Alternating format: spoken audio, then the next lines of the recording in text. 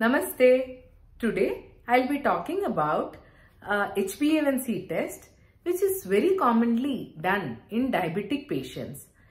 This test, commonly known as glycosylated hemoglobin or glycated hemoglobin, tells you the average sugar levels of the last 3 to 4 months. So glycated hemoglobin or HbA1c is a test where we go and see how much sugar your RBCs have got. RBCs as in your red blood cells. As you know, hemoglobin is the one which imparts color to the RBCs. The sugar that travels through the plasma or the liquid component of the blood, it gets stuck to the hemoglobin particle. Studies have proved that the percentage of sugar in the hemoglobin will be less than 5.6% in normal persons without diabetes. It is just like an iron rod which is lying around. The more humidity and water content of the environment, the more rusting it occurs. So same way, if the blood sugars are much higher, the glycosylated hemoglobin or the sugar particles which are getting stuck to the hemoglobin is higher, and thereby your HbA1c is higher. Now, what should be the normal HbA1c levels?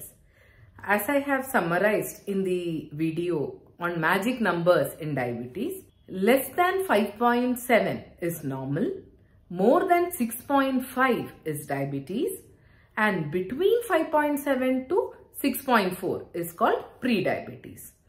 And if you already are a diabetic, you have to keep it around 6.5 for good control. Now, why do we keep it good?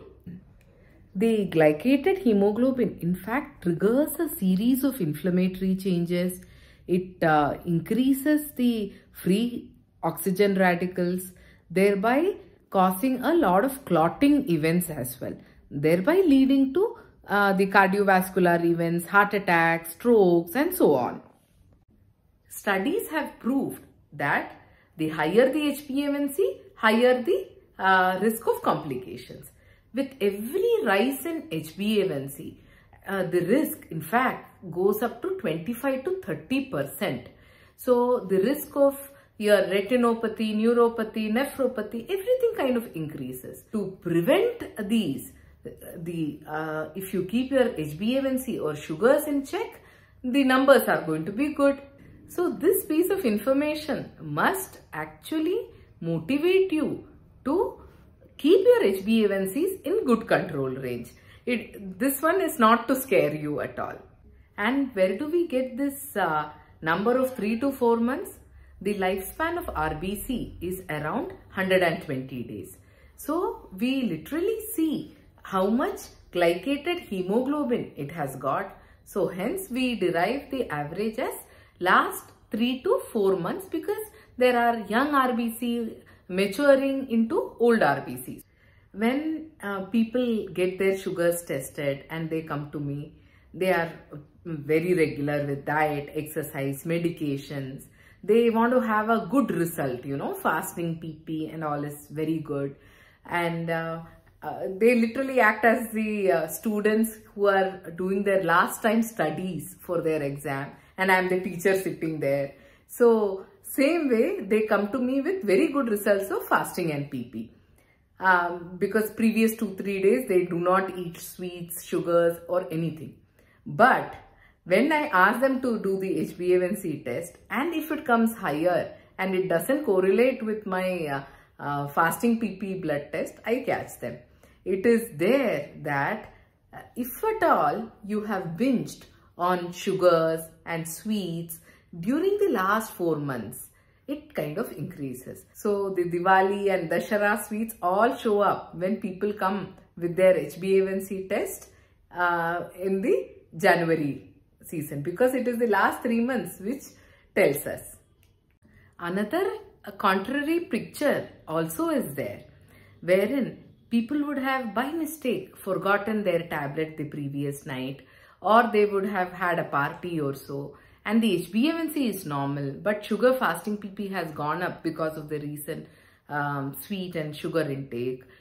If at all they come to me like that, I do not want any hypoglycemic incidents or low sugar occurring in them if I increase the sugar pills. So it definitely does help me in judging whether you need an increase in dose or no. Same way, it helps us to diagnose conditions like recent onset diabetes, like stress-induced diabetes, post-COVID diabetes, and so on.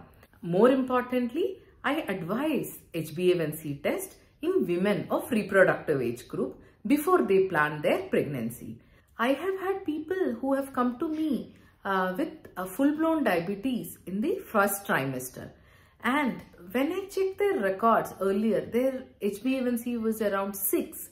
Had they taken care that time, they would not have developed diabetes during the first trimester itself, wherein, the organ development is happening. So it is extremely important to keep sugars normal during that time. HbA1c test also plays a preventive role in recognizing early and taking adequate precautions so that diabetes doesn't develop. To summarize, be regular with your diet, exercise, medications, your sugar checks, do your HbA1c test regularly and keep it in check, and have a healthy, happy and contented life. Take care. Bye.